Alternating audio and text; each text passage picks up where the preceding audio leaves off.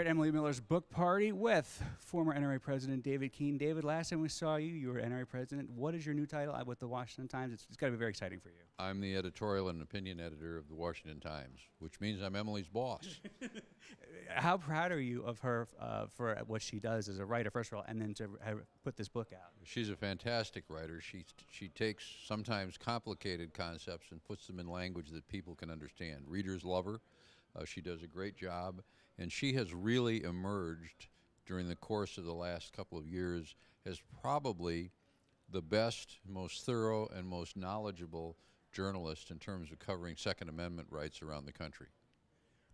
You know, David, you're an old hand at this town, back and forth. What is this? You know, you've watched politicians, you've watched the media, and you've watched political media, of course. When you talk about newspapers and people are saying it's a dying media, it's a dinosaur media, what do you say back to them? What is the state of the newspaper industry, and what can you do to make it a little stronger? Well, the newspaper industry as an industry is in terrible shape. I appreciate your honesty. Papers are folding all over the country. We had I was talking to our folks, and we were able to report in July, and this is good news in the newspaper industry, that we had a smaller loss in July than we'd had in any month in recent years. But in fact, the Washington Times, which would not and could not survive simply as a print newspaper, is moving out onto other platforms. So at the end of the month, we will have available an app where you can get the Times on whatever communication device you've got. We're on radio. We're soon, by October, we're going to be available in virtually every new Ford and Chevy that's bought, because there'll be a on-demand radio channel. We've got our digital edition, as I say. We've got television planned. In order to survive in today's world, a news organization has to be able to occupy a number of platforms for advertising purposes, and because we've got people who get their news in different ways. And one of the reasons that I went to the Times after retiring as NRA president is that the Times for decades has occupied an incredibly important position in Washington. Were it not for the Washington Times, this city would be very different than it is today, because the Washington Post has been kept marginally honest by the existence of the Times. Well, David, I would also say nationwide, too, because it's such a respected conservative voice. Exactly the Washington right. Times is a very, I would call it a national paper. Well, it is a national paper, and that's the other side of it. And because of that, we are confident that it'll survive, because the Washington Times is, in essence, the national conservative newspaper. That gives us a market that other papers don't have. It gives us a loyal readership as long as we deliver the goods for our readers. That's not going to abandon us, and so I'm confident that we're going to succeed. We're in the process of in this modern world reinventing the Times and making it the conservative voice, and to be a part of that is very exciting. You talked about the Post. I got to ask you, new owner Jeff Bezos, famous, he started Amazon. What do you expect him to do to the newspaper, and how do you expect to? Competition is always good. How do you expect that to make you a better paper? Well, it'll make us a better paper because competition is always good. But somebody I was talking to the other day said, "Why did he buy this?" And somebody else said, "Well, I think he bought it as a premium to give to Amazon customers." We'll see what he's got in mind. Yeah. You know, it's funny because you think about the new paradigm and iPads and iPhones. It almost seems as if it's like a cell phone contract. Here, if you buy the Washington Post, we're going to give you the free pad, and then you have to keep paying for the content. Right. It's going to be interesting to see how it happens. Well, you know, one of the things, the Washington Times, as most people here in Washington at least know, fell on some hard times. And it was precisely that puts us in a position to be successful today, because it's almost as if we're reinventing things, and it's very hard to turn a moderately successful publication around. The New York Times is discovering that. Every major newspaper is trying to reinvent itself, but it's hard.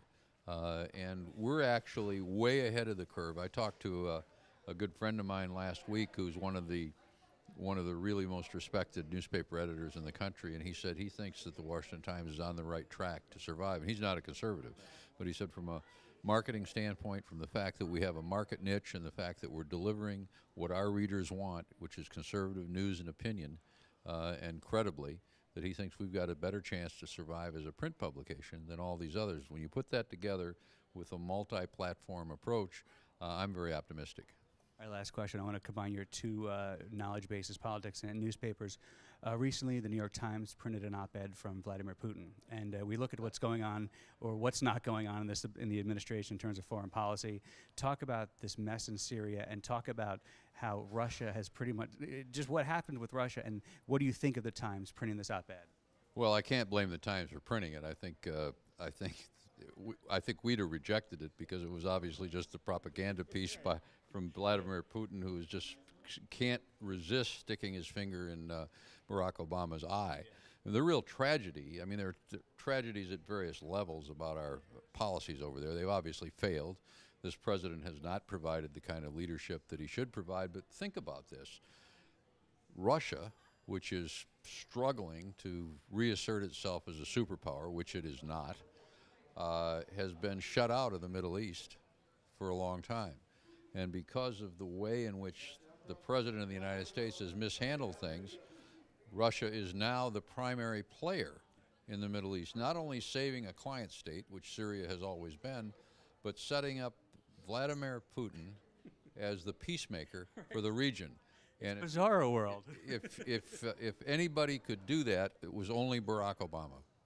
What do you think is going to be the end game here? What's going to happen if you had to do a Karnak?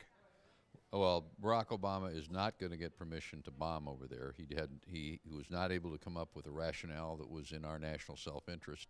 And I was very pleased and am very pleased with the debate that's gone on. We've had a lot of debates over foreign policy and what we should do and what we shouldn't do. This debate was carried on in the right way. In other words, people were saying, when should the United States be willing to risk treasure and blood internationally? And the answer is when our vital security interests are at stake. And the failure of the president was the failure to be able to link what he wanted to do in Syria with our vital national security interests. He had to admit they weren't a threat to us, they weren't a threat to our friends, they were involved in a civil war, and he wanted to get involved in it. And the American people are not stupid, and they've learned from history that that's not a good thing to do.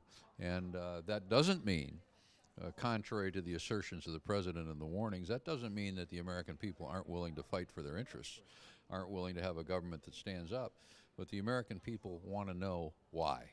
And they want to know what the end game is and what you expect to accomplish when you use American force. And I think that that's a very healthy debate and has come out just the way it should. David, thanks for your time. Good luck with the Times. We appreciate it. Thank you. My pleasure.